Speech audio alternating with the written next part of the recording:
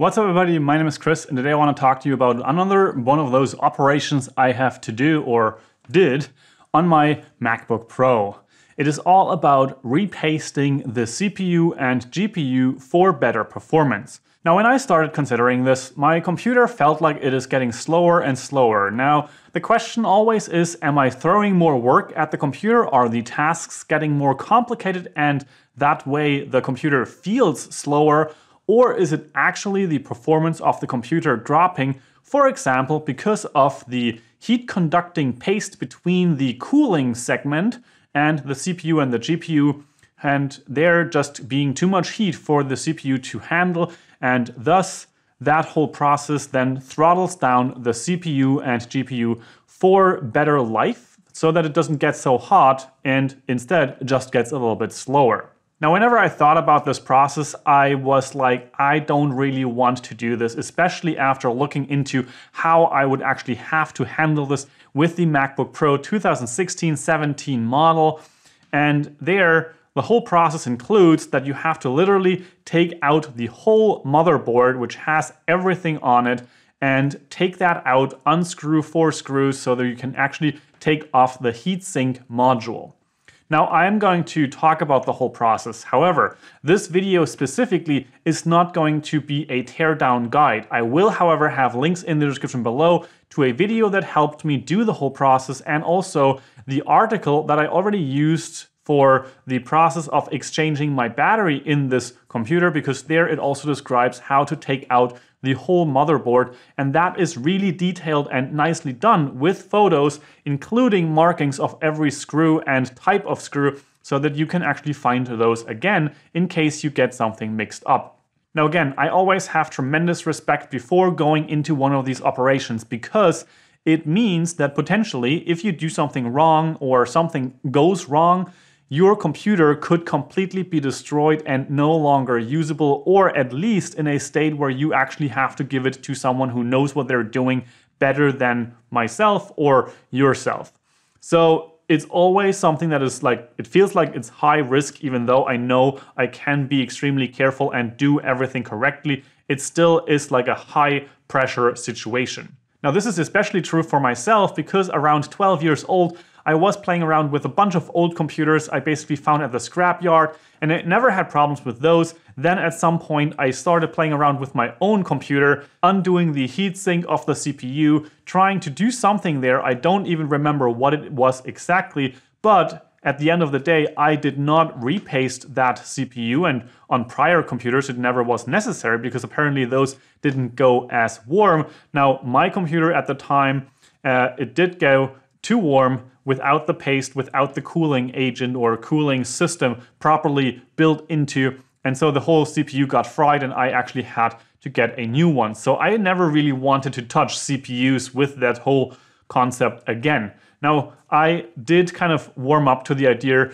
because I also had to change out my speakers on this particular MacBook Pro, and so I thought to myself, might as well do that because I do want to know if it actually would help me in terms of performance. I've seen videos of people repasting their CPUs, and sometimes it feels like 5% or 10% or 20% wouldn't be all too much, and maybe it's not worth it. But at the end of the day, now I have my results and we'll see if it was actually worth it. Now, before I talk about my test results and go into the process, I want to mention here that for me, this whole process, aside from ordering all the stuff and waiting for that, just the process itself of taking apart the computer, repasting and putting everything back together again, that basically was something like 4 hours-ish. And I don't know if that's worth it for you.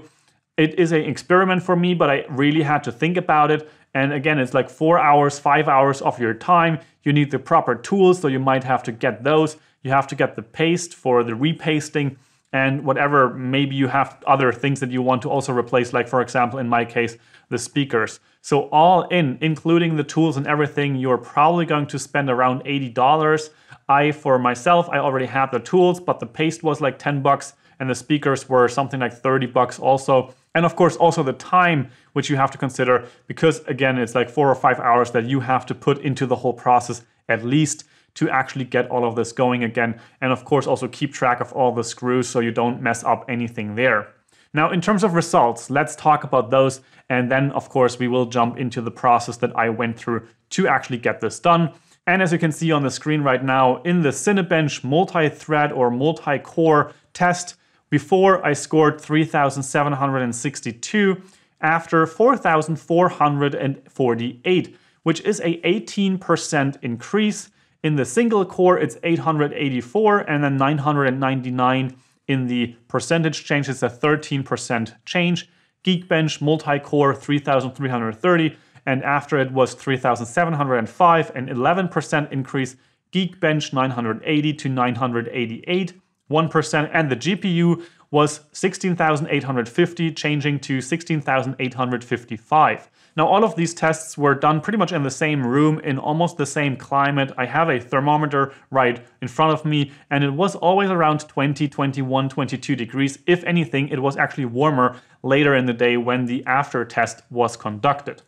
Now, something I want to mention here in terms of what type of test is going on here and why you see such a strong change in the Geekbench Multi with 18% increase in speed and not so much with the Geekbench. And that has something to do with, or at least from what I am understanding, with the type of test these two systems are doing. The Geekbench and the Cinebench are fundamentally different.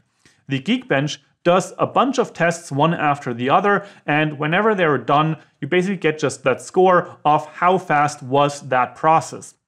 Now on the Cinebench, on the other hand, it's a slightly different process because you basically tell the whole system to test the performance of your computer over a certain amount of time. I set it to 10 minutes, and that means that it does a rendering of a certain scene of a 3D element for at least 10 minutes, and then it finishes that last run as well.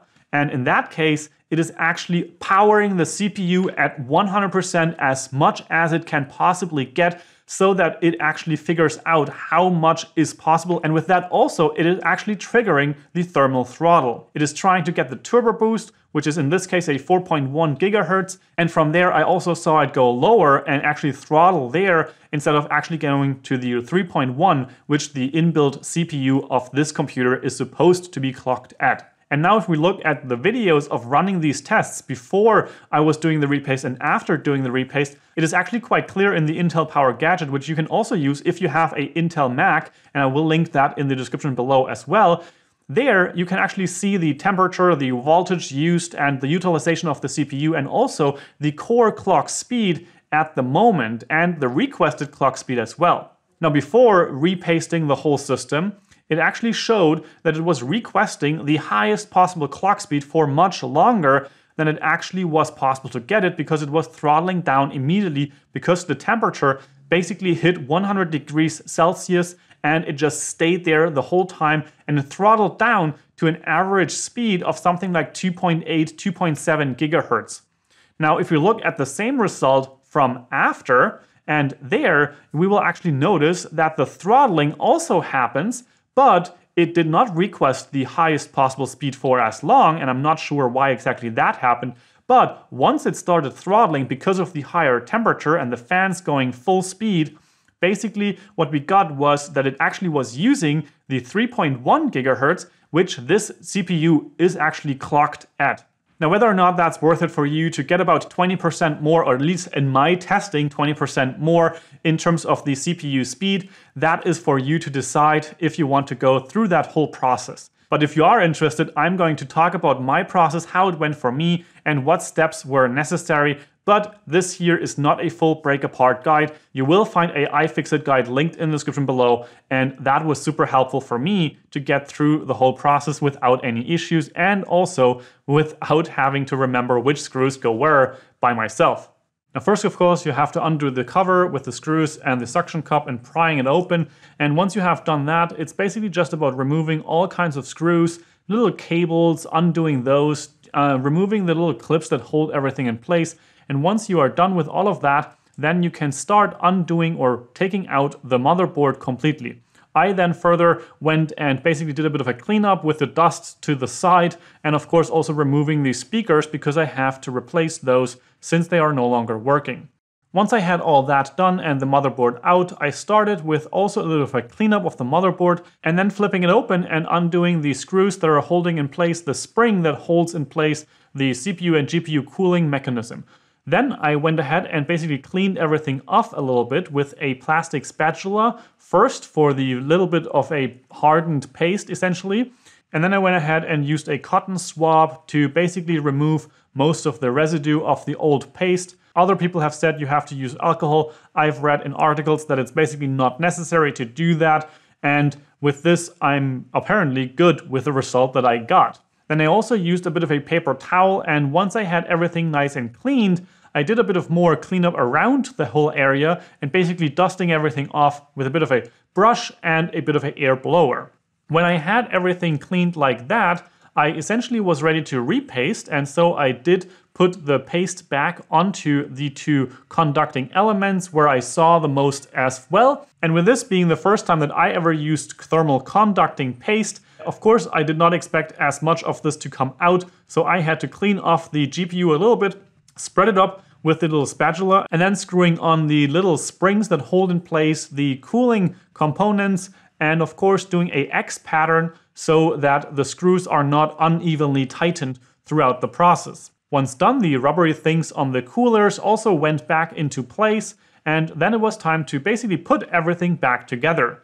Of course, trying to not crush any cables or bend anything. Of course, trying to get everything back together as it was set up before. And with that, you just follow all the instructions basically in reverse order based on the guide that you were using. When I had everything back in place, it was time to place the speakers into the system, gluing them in place, closing off the whole laptop with the cover, and then turning it on for the first time. And that concludes my video about repasting the 2016-2017 MacBook Pro 15-inch with new thermal paste for better performance. Now, as I've mentioned in the beginning, it is up to you whether or not the amount of time in terms of like the 4 or 5 hours that it takes to do this process, and of course also all the tools that you require to do the process, is worth it for you. That's up to you. I think personally it was probably worth it for my work because I am doing so much high intensive work with CPU processes or GPU processes actually doing the rendering of these videos and such things. I think this was basically an interesting, fun project to do this the first time ever for myself with this MacBook Pro, to get to know the internals, see the motherboard from the other side, and just learn something. Now, with all that said, I hope this video was interesting for you. Give it a thumbs up if it was. Check out the resources in the description below. And of course, have an amazing day. Try to make your laptop faster by repasting the CPU and GPU. And I will hopefully see you in the next video. Ciao, ciao.